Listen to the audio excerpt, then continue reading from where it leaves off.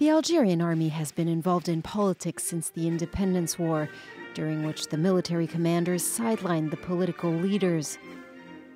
After a power struggle inside the National Liberation Army, Colonel Houari Boumediene took the lead. On the French side, a soldier was also in charge, General Charles de Gaulle.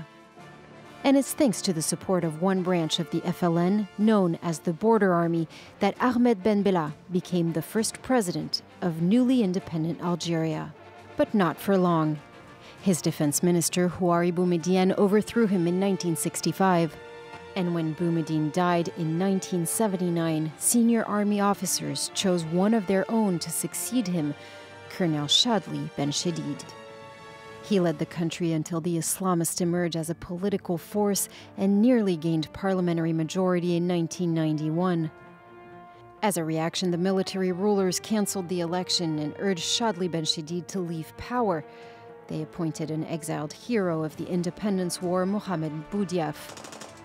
He was murdered less than a year later, prompting a cycle of violence that lasted a decade.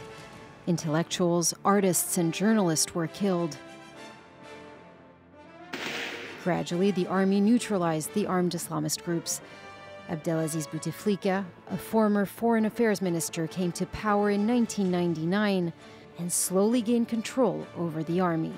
He remained in power for nearly 20 years and prepared to run for a fifth presidential term, despite his poor state of health. But Algerians massively took to the streets in February 2019 to call for him to step down. Senior officials were arrested and Bouteflika resigned. That's when the Army Chief of Staff Ahmed Gaid Salah took over as Algeria's strongman.